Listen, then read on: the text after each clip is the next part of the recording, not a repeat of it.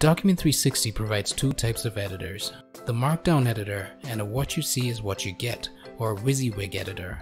Selecting the right editor depends largely on your preference and comfort.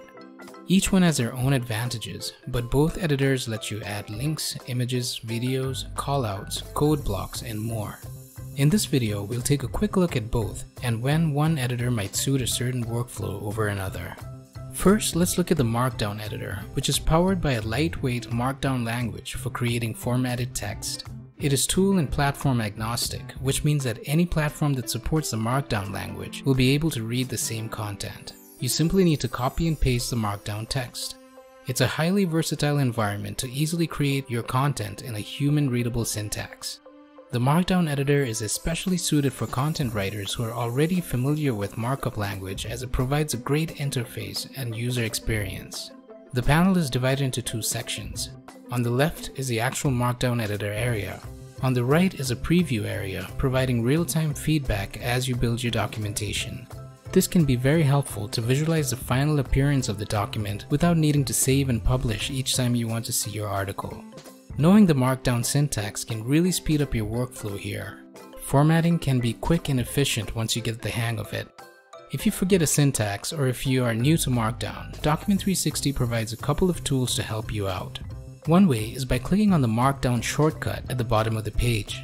This gives a quick peek into some of the most commonly used syntaxes. The other method is to use the toolbar on the top of the editor to format the document to your needs. Say for example, you wanted to make this a numbered list. Just highlight the text and click on the Ordered List button. It's that simple. Speaking of the toolbar, there are a number of actions you can take to get your document looking the way you want. You may want to insert an image or video, or insert a horizontal line here. You can even bring in code blocks into your article for users to copy, and create tables right from here. As you can see, there is much more to explore in the Markdown Editor. Now let's move to the WYSIWYG Editor, also known as the HTML editor. Looking at the interface, you may immediately notice similarities to typical word processing applications like Microsoft Word. This is aimed at content writers who may be new or inexperienced users to help them quickly build content. You can simply copy and paste data from any word processing application right into the canvas. The WYSIWYG Editor provides some rich formatting options that are not available in the Markdown Editor. For example, the WYSIWYG Editor has options for inserting subscripts and superscripts, which are not available in the Markdown Editor. Creating tables is as simple as clicking this icon and selecting the number of rows and columns. You can easily insert images and videos to your articles. As you can see, anyone familiar with a word processing application will feel right at home here.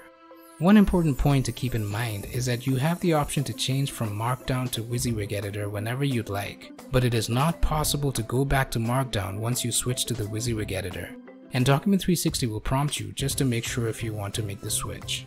In summary, if you're a content writer familiar with the Markdown language, we would highly recommend the Markdown Editor because it'll allow you to build content faster. However, if you're new to the world of content writing and are used to tools like Word or other word processing applications, you'll find the WYSIWYG Editor interface quite suited for your workflow.